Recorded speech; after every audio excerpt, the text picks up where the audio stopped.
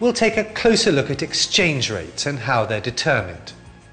The rate of exchange is the price that one pays for one currency in terms of another currency. For example, when we buy US dollars, we want to know how many rand a US dollar will cost us.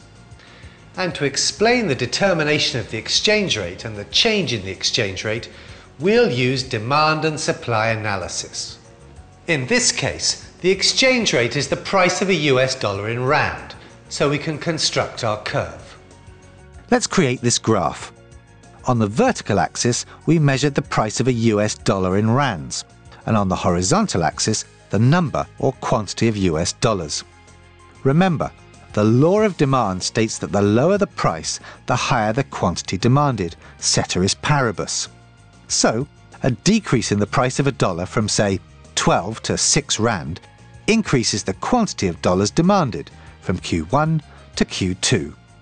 The demand for dollars complies with this law of demand. Let's take a look at why South Africans exhibit such a strong demand for dollars. The demand for dollars is a derived demand, and it comes from 3 sources. First, South African importers who import goods and services for which they have to pay in US dollars. Secondly, South African residents who wish to purchase dollar-denominated assets overseas. And thirdly, foreign residents selling off South African financial assets.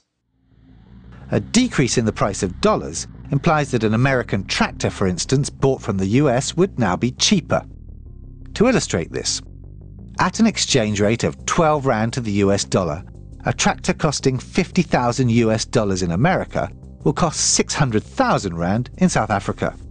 If the dollar price is lower, say at 8 rand to the dollar, the same tractor will cost only 400,000 rand in South Africa.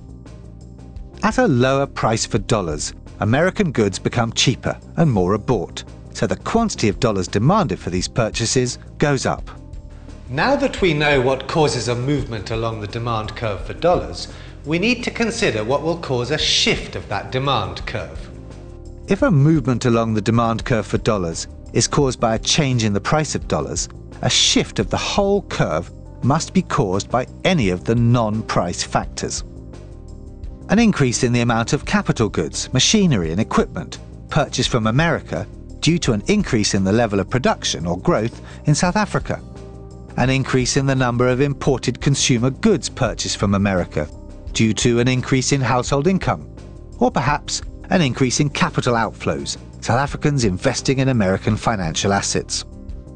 All of these events would cause a rightward shift of the demand for dollar curve, and vice versa. A leftward shift indicates that at every price for the dollar, fewer are demanded than before.